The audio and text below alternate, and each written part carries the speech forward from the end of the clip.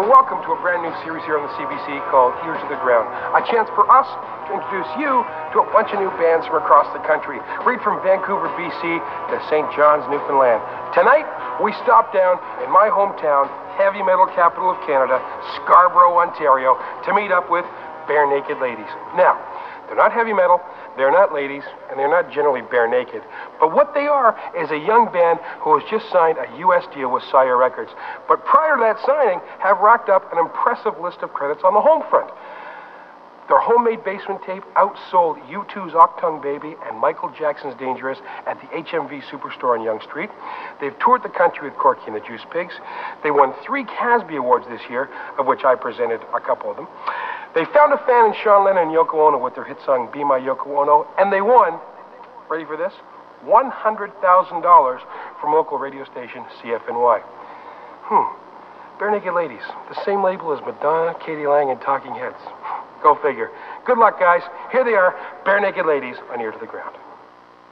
Any last-minute tips, Matthew, before I go down? Any hints, any pointers from a pro? No. No? Just gotta wing it, right? You gotta experience it for yourself. Okay, here I go. Yeah! Oh, it was a really great night, baby. Yeah, it was a really great night. Oh, it was a really great night, baby. Oh, it was a really great night. I got a red leather tie and a pair of rugger pants. I put them on and I went to the high school dance. The cat said I had to be home by 11. Oh, man, I'm gonna miss it when I have it. Oh, it was a really great night, baby.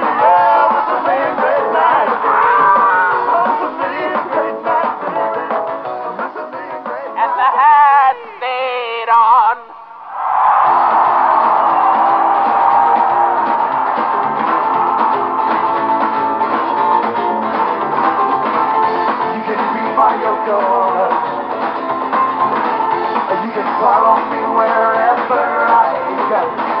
Be my Yoko Ono.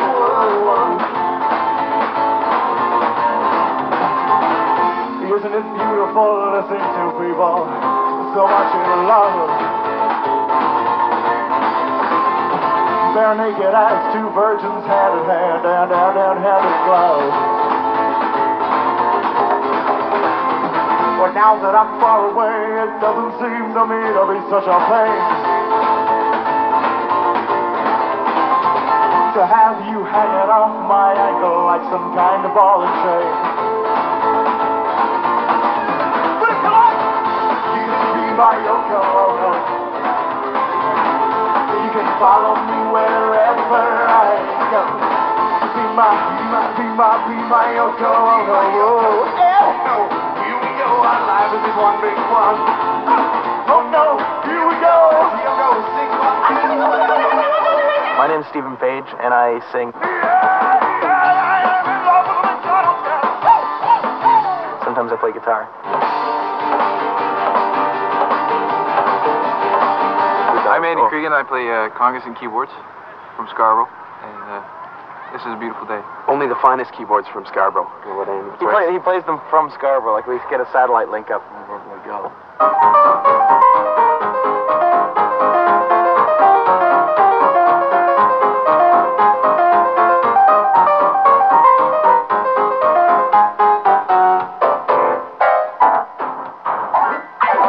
Hi, I'm Jim, and I play bass. Double bass. That's not 2 basses, just means it's a big kind of stand-up thing.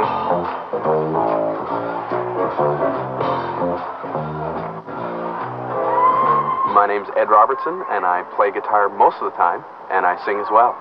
Here's my hot guitar lick, here it is. Thank you very much. Tyler isn't with us today because he's feeling sick.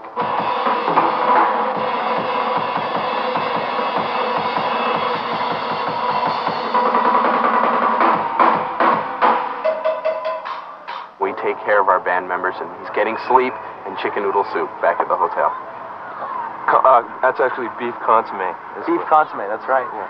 It's whatever's available on room service, actually. We've never had room... Have we ever ordered room service before? I don't think so. I think only our manager orders room service. Oh, well, I was really tired, so I had to order room service. All right, nobody in the minibar. Nobody opens the minibar. Nobody orders room service. And we get back to the room, and Nigel's there with 14 Toblerone bars lying around him. Well, I had to open them. I was really hungry, and I was tired, so I couldn't go out, so I ordered up some room service. I'll charge the band for it. Sorry, Nigel. The first time I saw the band, their good looks, wit, charm, and the good craft dinner that they served me was what really made me want to manage them. I thought any band that can serve craft dinner in so many varieties is a band that I want to manage. Something we have to get out in the open now is the fact that Tyler doesn't like craft dinner. Tyler's the only one in the band. Dissenter in the He's band. the one who could best benefit from craft dinner. The options are there. It's inexpensive. It's delicious, and there's all kinds of things with it that he can do with it, and he refuses to eat it. It's gross. It's terrible. It's awful. He just doesn't know what he's missing. Maybe that's why he's sick right now, because he's not eating enough craft dinner. Not enough craft dinner, so it's Not enough vitamin K. If I had $1 million, we wouldn't have to walk to the store. If I had $1 million, we'd build one ourselves, 'cause it costs more. We wouldn't have to eat craft dinner, but we would eat craft dinner. We'd have a store that had just craft dinner. No! Let's build our own mall, for crying out loud. Think about this, folks. Toronto and Vancouver, there seems to be this rivalry. Guys, let's get together. Let's just team up. Little teamwork here, and we'll gang up on Edmonton. They got a better mall than both of us. Together we can build a mall that's way better, and it goes right across Canada that skips over Edmonton. There's a water slide right over Edmonton. Yeah, and they can't use it.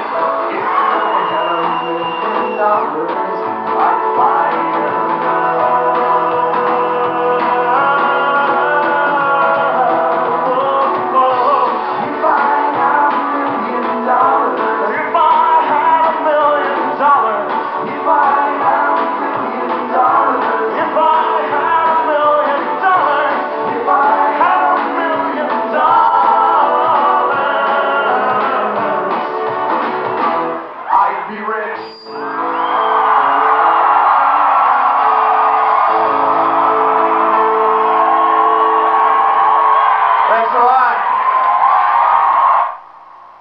I'd buy tough to describe the sound. We always get asked to describe the sound, and people have called it musical stew. or soup. Yeah, we call it acoustic hip-hop because we take a lot of our influences and present them very directly in what we do. I call it dry white toast. Yeah, that's what we are, if anything. It's all kinds of stuff. Yeah, I mean, we have all kinds of influences. It's just because we all listen to different music.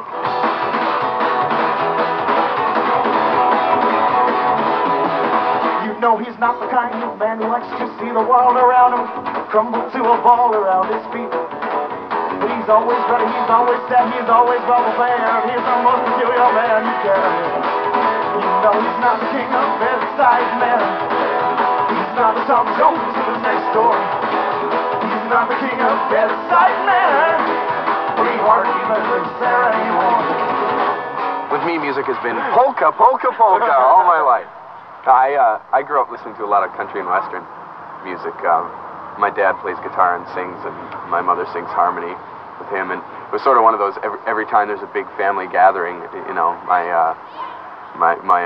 Uncle Keith would play banjo, and my Uncle Robert would play guitar, and cousin Mitchell play bass, and you know, it was just a big jamboree all the time, the Robertson family jamboree.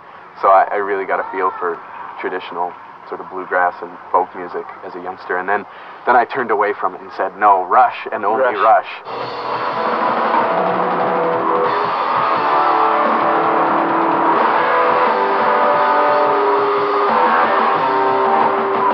My family gatherings really didn't have music in them, though. It's funny, like that. I wonder how much that. Mine was like, this is egg salad. This is tuna salad. Here are the deviled eggs. Here's the onion buns and the rye rolls. The green Jello stuff. Well, no, it was. I don't really remember that from stuff. It was more like lots of bulk, lots of protein. Yeah. You know, got a lot of that. I wish I was in your family, Steve. Just as important as anything. I guess so. So, when I was really young, my mom played a lot of kids records, some of the things with nursery rhymes and stuff like that. Yeah. Well, geez, I guess. What'd you say? I'd say Oscar Peterson and Jack Up the Stories were my first individual discoveries. Eh? Mm-hmm. I guess I was talking a little earlier. Yeah, a little earlier. I'm talking when I was actually starting to think for myself. But, when Steve was listening to children's music, we were listening to Jack Up the Stories. the heavies. No, actually, I've gone through many different stages. I can't really pin it down. I guess I went through a heavy metal stage, I'm still going through a heavy metal stage sometimes.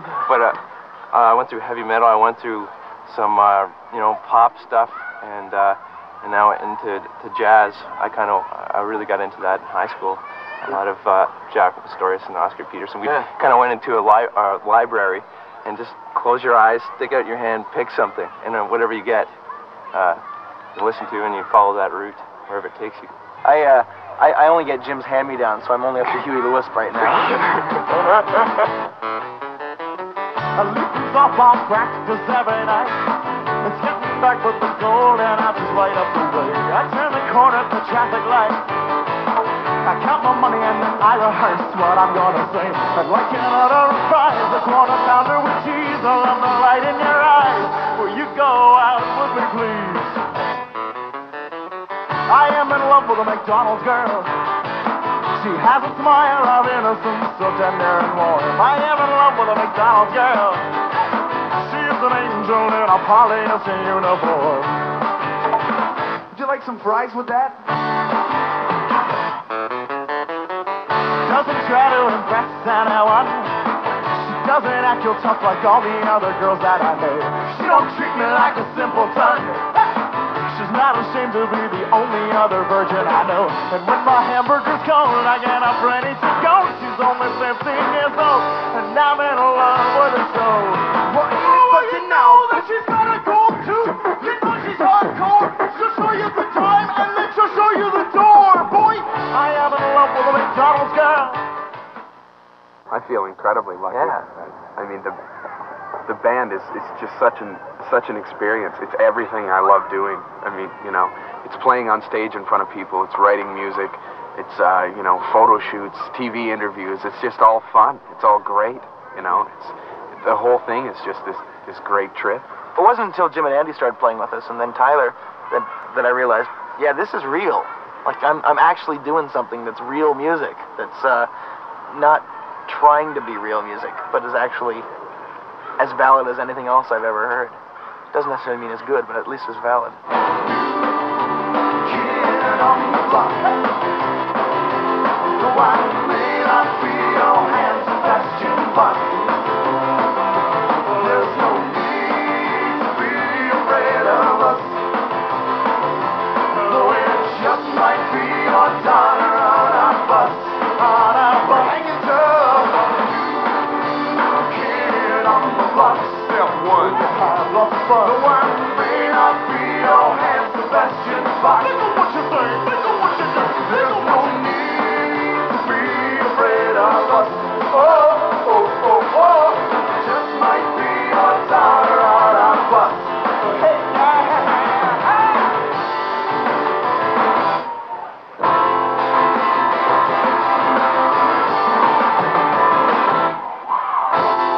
Most of our writing is done by mail order.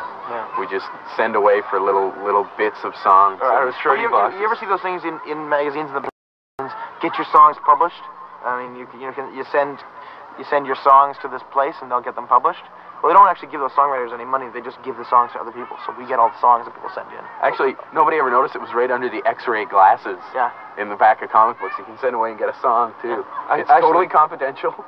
Actually, really, a lot of the songs are written very differently. But Steve has written the bulk of the songs. He'll write the lyrics, the chords, and the melody, and bring it to the band, and we'll arrange and shape it.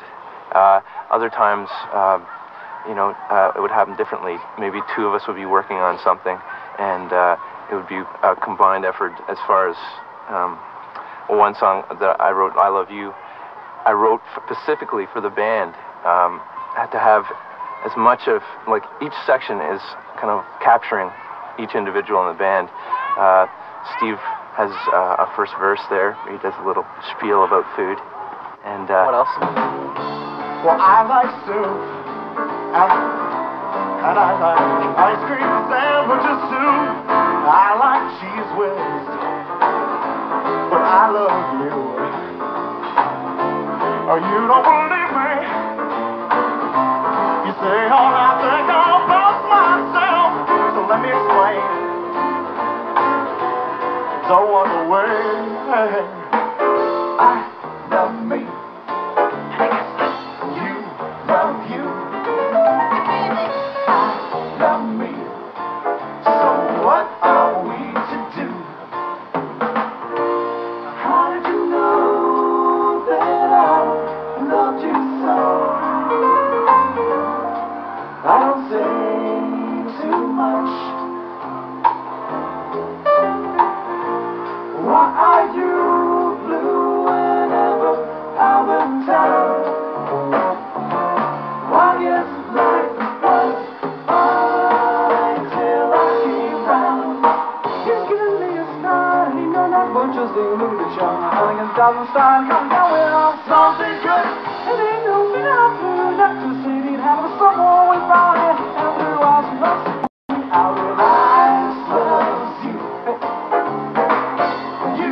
Loves me, I loves you, so let's make a family tree. Well, this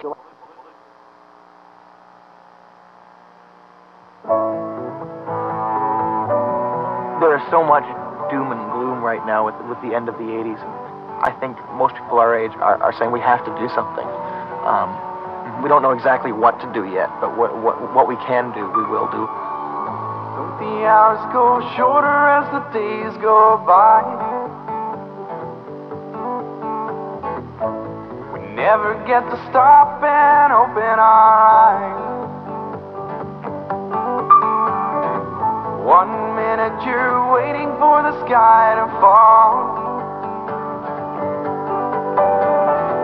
next you're dazzled by the beauty of it all. The earth's in a dangerous time.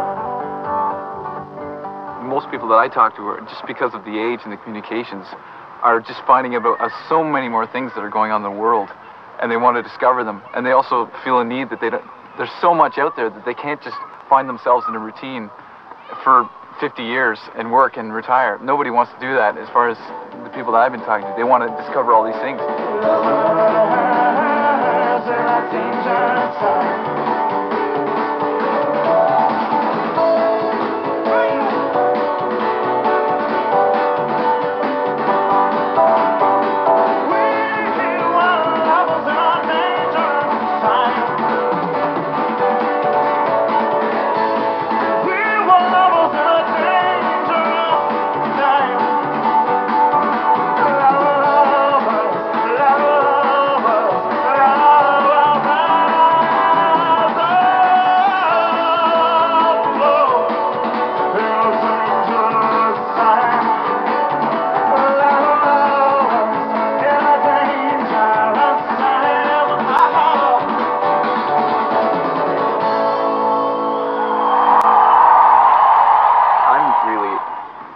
Proud of what we do as far as getting on stage and opening people up to a lot of different kinds of music, because a lot of people come out and say, oh yeah, you know, I know your song Be My Yoko Ono on the radio, but then they come out and they hear country and they hear hip hop and they hear jazz and, you know, and they hear bluegrass and they hear, you know, more traditional folk stuff and pop and rock, you know, and it's all there presented by the same guys.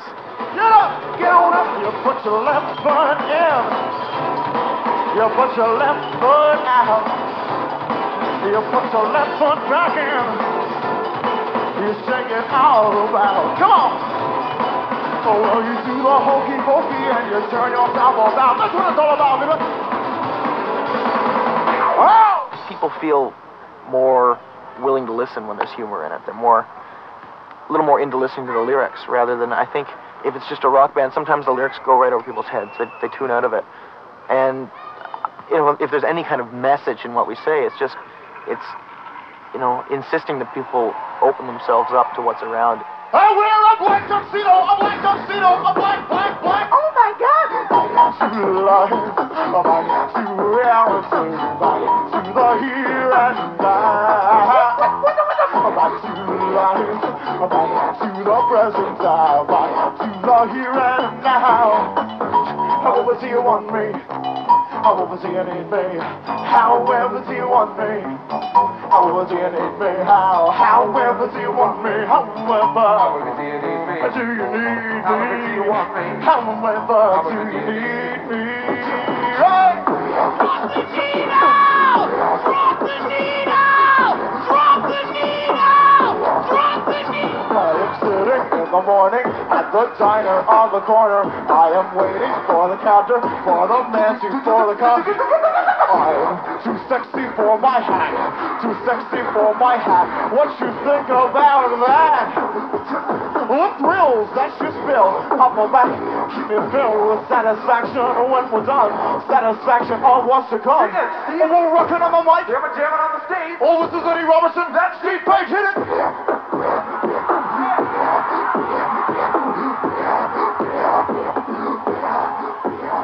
I don't go with the foam around stroll like an afro. You want a coat? You don't have no funny looking girls hanging off your arm like we're up on a farm. Really? Yeah, I'm a farm boy, homeboy. Yo, homeboy, yo. Look at my pickles, cheese, chips, prepared mustard. Give me a real one, babe. I'm gonna bust it. Up with flavor, down with leather. Come on, baby, let's get it together. Who would you pull me? Just like a stomp on an organ. I'm Henry Morgan. Tall the day, Anito, I gotta see you in your speedo. Check my libido at the door, would you please? And give me a Kleenex, cause I think I'm gonna sneeze. The joy.